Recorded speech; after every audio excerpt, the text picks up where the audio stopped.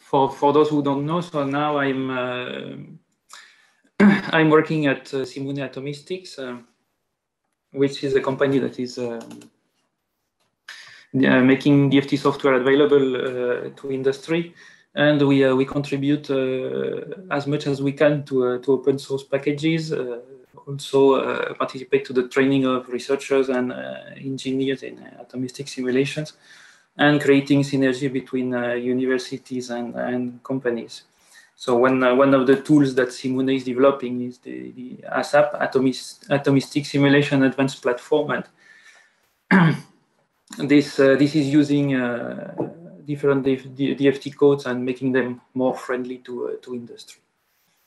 So to finish this very short shameless plug, just know that we hire, and if you are interested, just contact us at careers@simuneatomistic.com. So regarding the build system of Abinit, I will very briefly show different perspective on the polarization that it has undergone through time. So in 2 slides, so from 2004 to 2013, we started with a relatively, let's say, simple, so to speak, situation where we had to tune parameters between personal computers and HPC, so let's say in a one-dimensional polarization. So this gave us the possibility to focus on other challenges that we had to meet at that time, so compilers, automation, portability, etc. But then things started to become multi-dimensional, and just this first linear polarization that we had is just one little part of a quadrant of something. So I've represented here three major dimensions. So you have from left to right, you still have personal computers, laptop. In the middle, so which has become a very central part for the build system, is supporting HPC environment. And it also goes now on the other side to complex workflows, so like imagine high throughput or multi-code calculations, etc. On the user side, I would say vertically, we also go from, for example, if we are in a more industrial environment, people like black boxes, so not knowing too many details. And if you go to education, for example, you can have things like Jupyter notebooks, which require a lot of interactivity, and which means that, for example, for the build system, it means being more Python friendly, for example.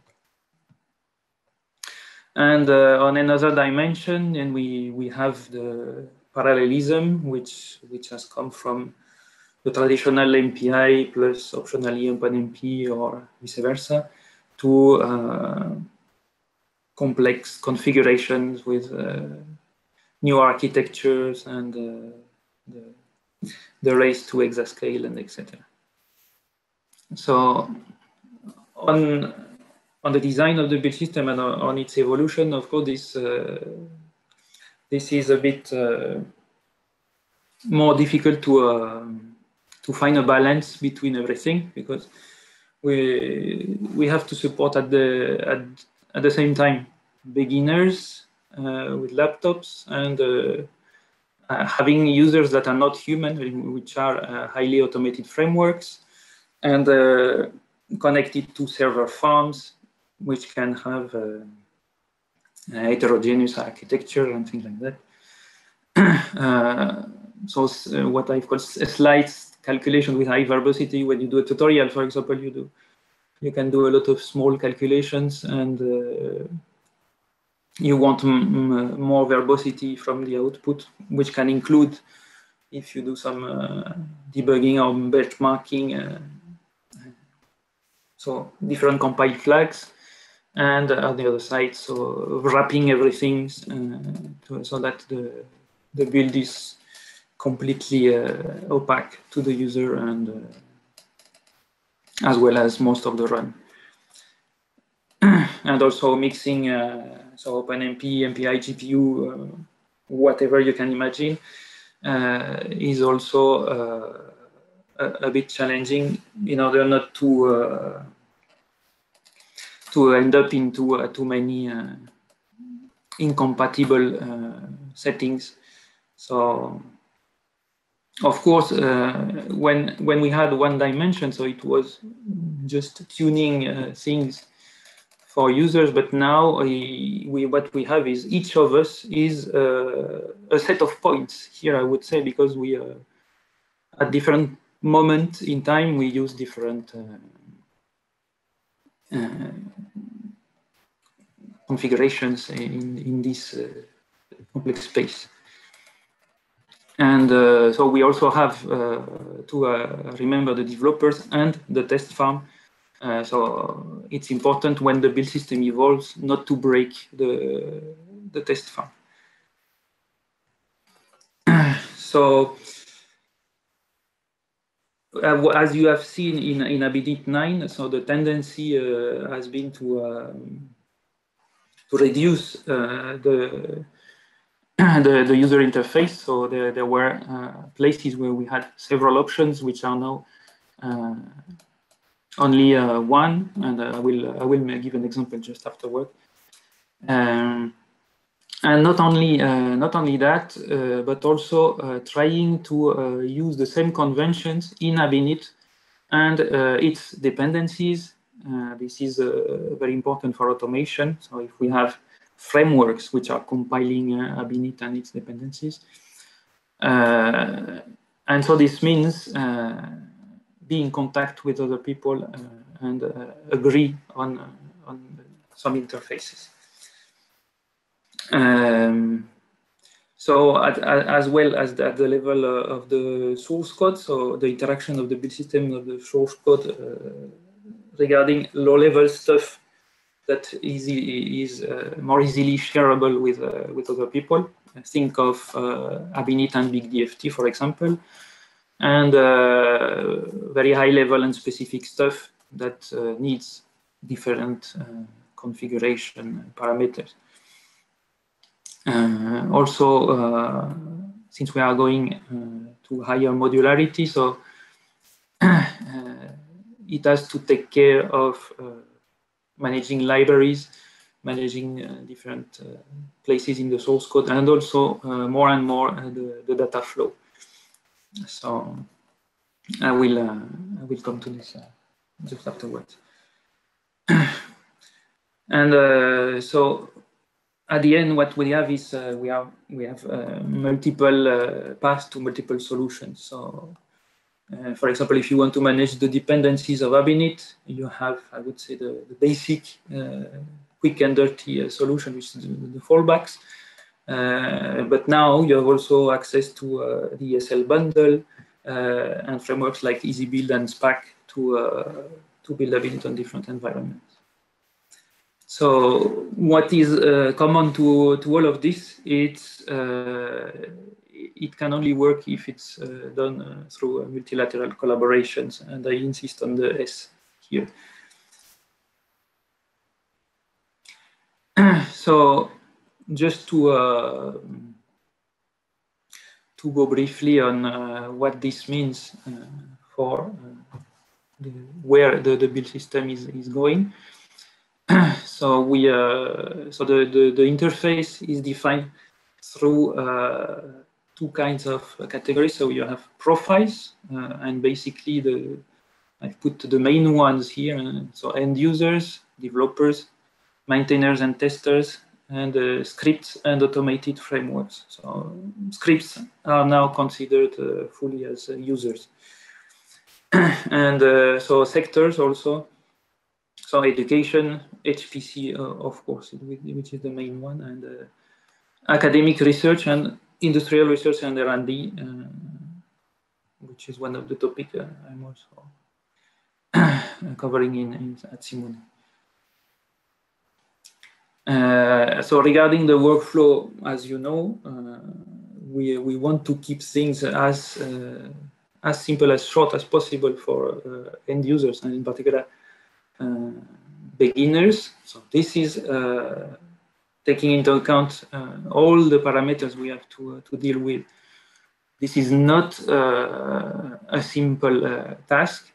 So ideally, we would like to reach a point as soon as possible where an end user can do configure, make install, if they don't have access to an automated framework to compile Abinit.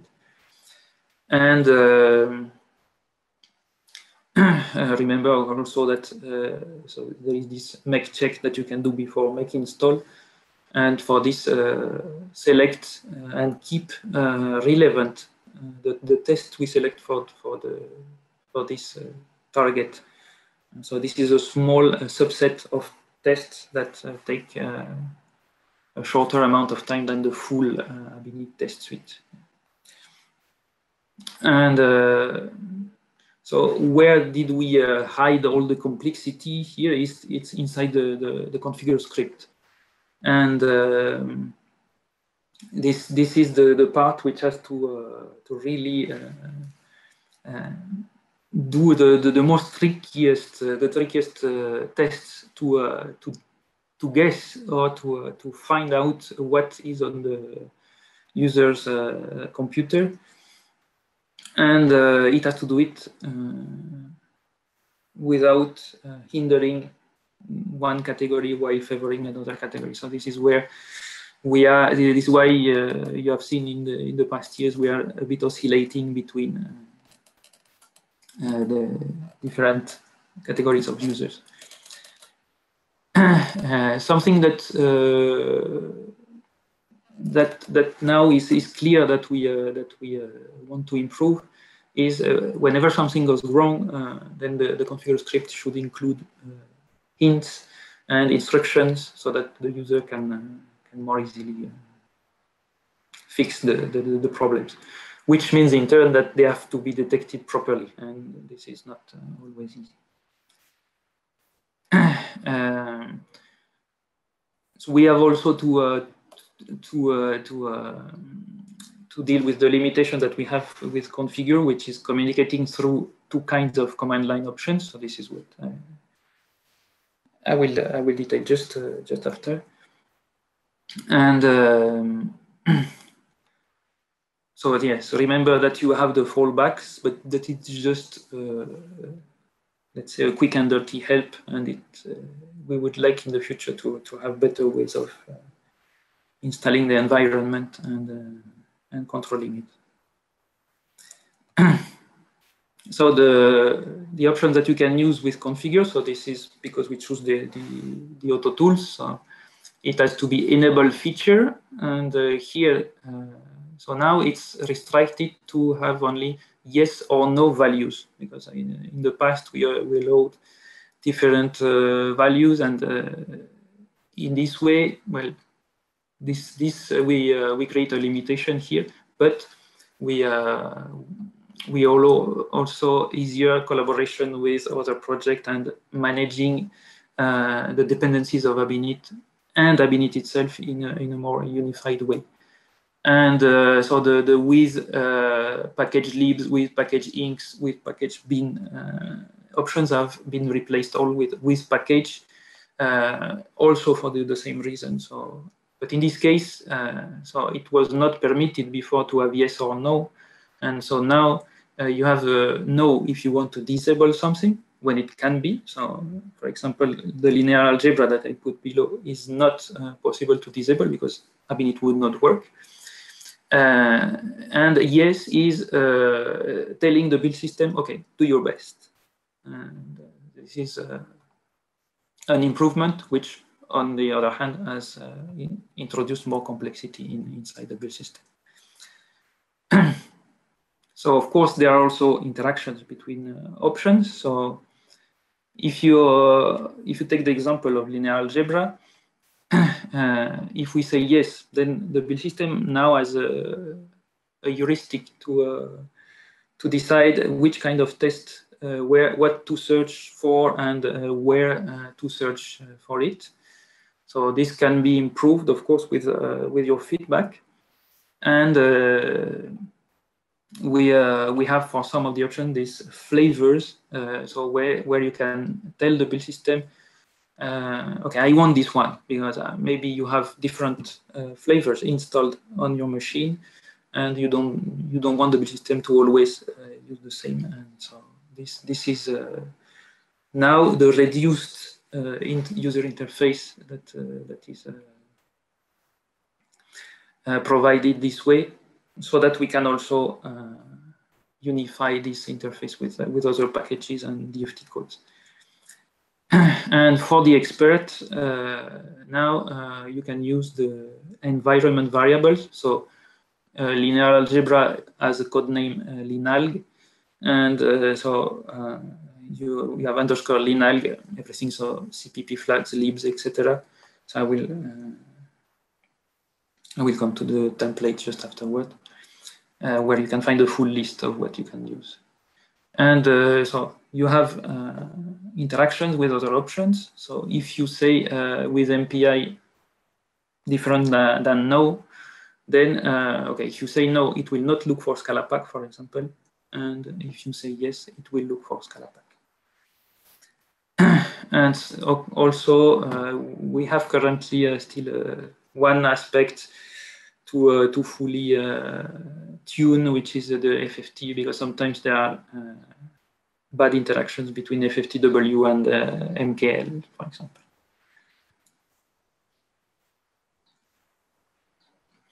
So the recommendations for the beginners. So this is run without command line option. Hopefully, in the upcoming versions, all the hints that we will provide will be helpful to solve the missing dependencies. And please ask help for more advanced users. And also always remember that you can use this. The template that is provided in the doc build config template.ac9 file. So it contains the most up-to-date list of whatever parameters you can tune.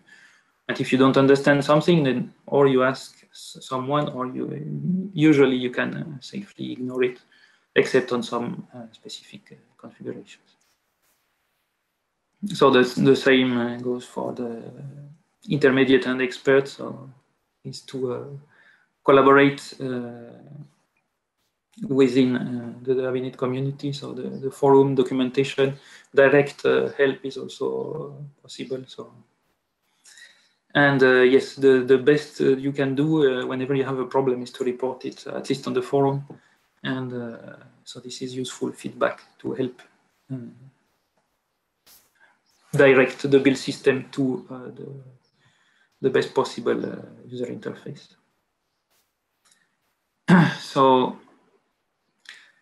at some point, I realized that, okay, that's good to have a build system that covers many cases, but we have to put a boundary to its mission. And this is where the help of external collaborations come in.